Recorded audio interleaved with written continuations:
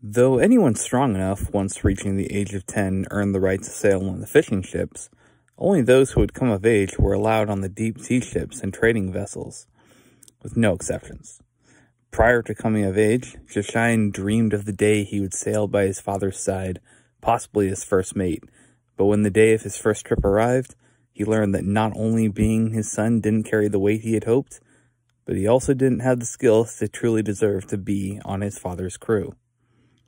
His father had other thoughts, though, for when Josiah told him of his concerns, he presented his own terms.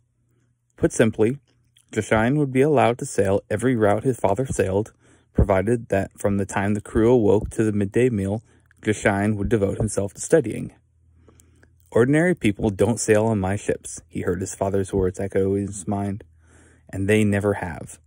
If you want to be ordinary, then you can take the ordinary routes, but if you want the best, if you want to sail the whole of the 9 islands and beyond, then being average won't cut it. You must be much more."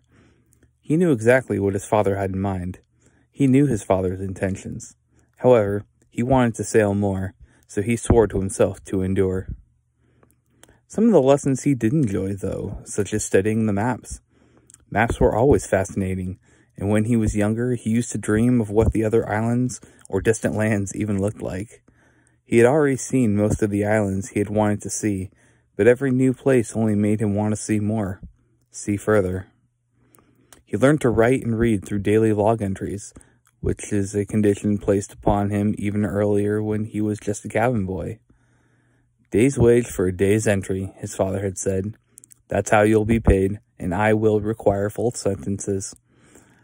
After discovering words, however, he discovered history, and then his dreams were given substance and wings.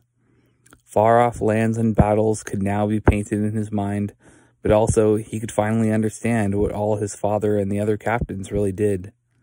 He discovered the joys of astronomy when stories told of how past ships used to use the sky to navigate, and mathematics helped him turn general distances and speed into actual calculable numbers. Everything had value, he concluded. He just wasn't sure if he was ready for what all it meant.